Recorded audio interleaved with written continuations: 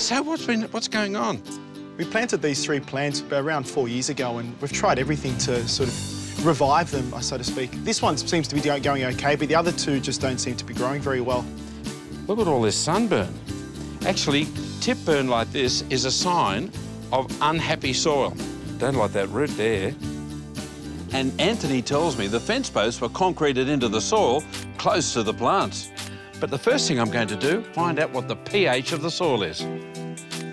Using a pH kit, I can tell if it's alkaline, neutral or acidic. You'd think it'd be the same this close together. So our really healthy plant is sitting on around about 6.5, 7, which is neutral, which is perfect. But our sick-looking plant, goodness, look at that, it's sitting around about 9, which is very alkaline. And that is certainly part of the problem with our sick magnolia. Now, let's take a look underground. This is pretty drastic, but it is really the only way we're going to find out what's going on, especially with that root over the back there. The 2 main roots, this one on this side has gone right in underneath the plant, hit the concrete and then done a right-hand turn. But you know, the problem started way back when the plant was taken as a cutting. See this root here? It's gone across the top and then right in underneath the pot.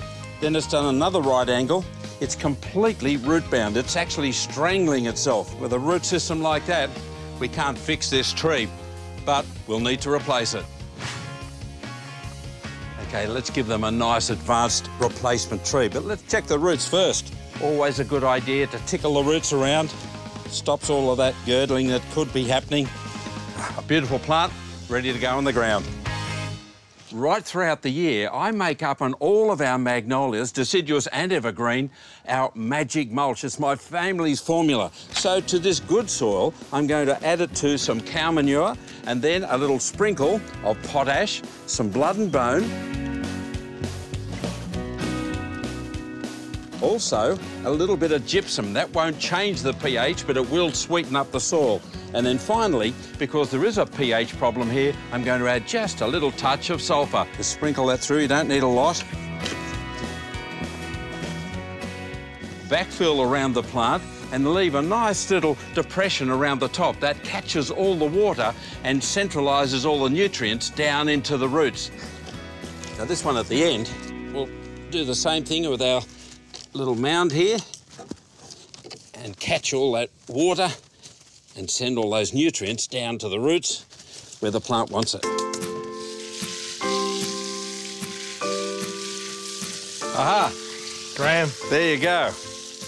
OK, now, it wasn't so much the pH, even though there was a difference between the 2.